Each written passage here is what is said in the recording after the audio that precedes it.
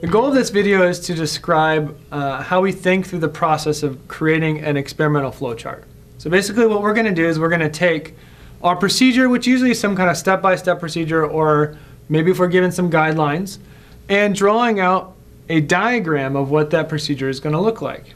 So we're going to take a step-by-step procedure of maybe we know we're going to follow, or a general idea of what we want to do in a lab, and then be able to diagram that. So I'm going to use an example of a lab that we've done before.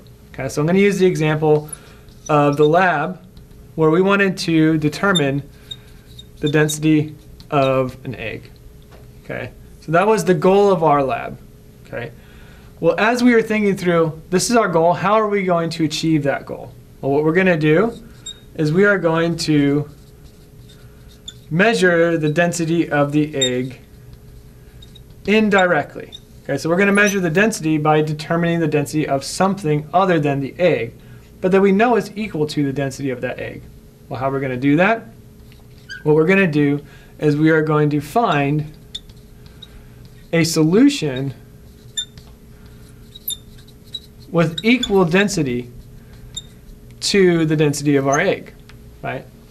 Well, obviously it's not easy just to go and find solutions like this, but we're going to make a solution. So what we would do is we would say, okay, well, I'm going to start with water.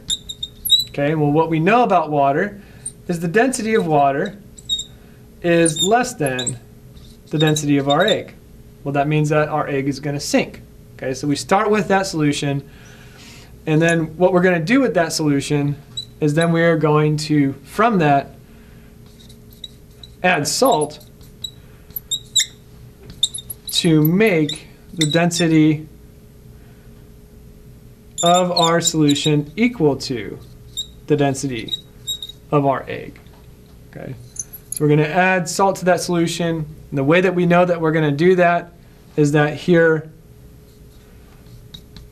our egg floats.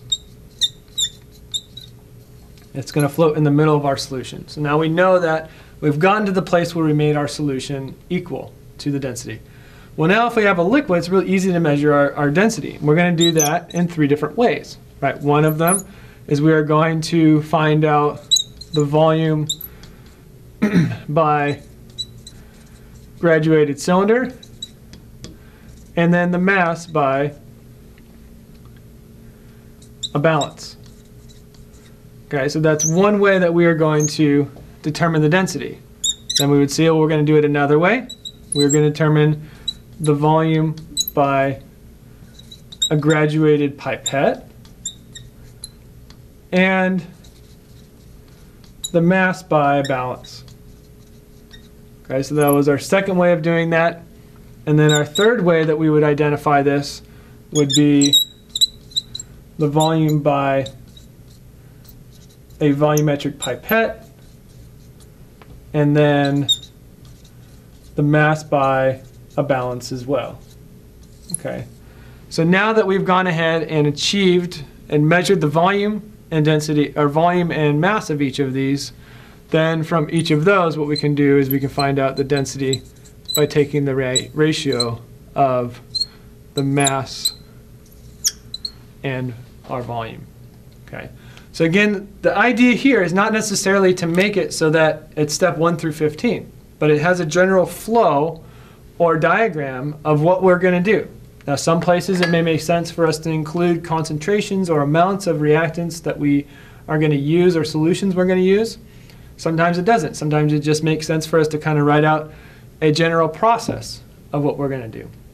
Okay, so you're going to prepare a flow chart for this next upcoming lab. Hopefully this gives you a good idea of what you want to do, how you want to diagram your flow chart. Think about what your goal is.